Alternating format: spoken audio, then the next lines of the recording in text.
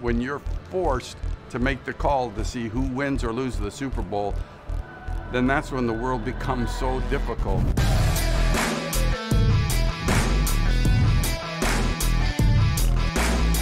Super Bowl 43, it has to be. I mean, the touchdown pass from Roethlisberger to Santonio Holmes. 43 seconds to go.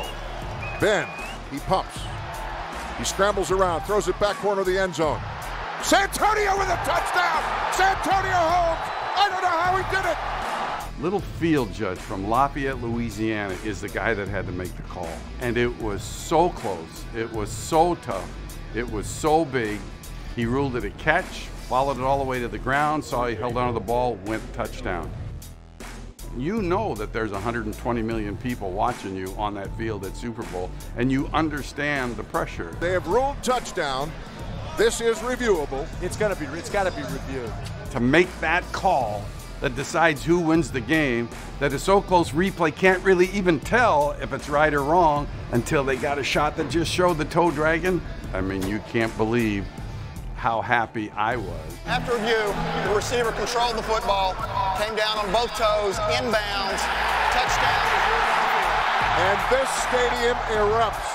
The terrible towel is very much in evidence. If you make a big mistake in the Super Bowl, people are going to talk about it for another 6 months until you start again. I'm heading the department. I'm in charge of all the officials. And when the game ended, I basically ran down to the locker room, and he was sitting there on a chair, and Greg Gattro is from Lafayette, Louisiana. I said, Greg, greatest call I've ever seen in Super Bowl history. You nailed it. He broke down and started crying.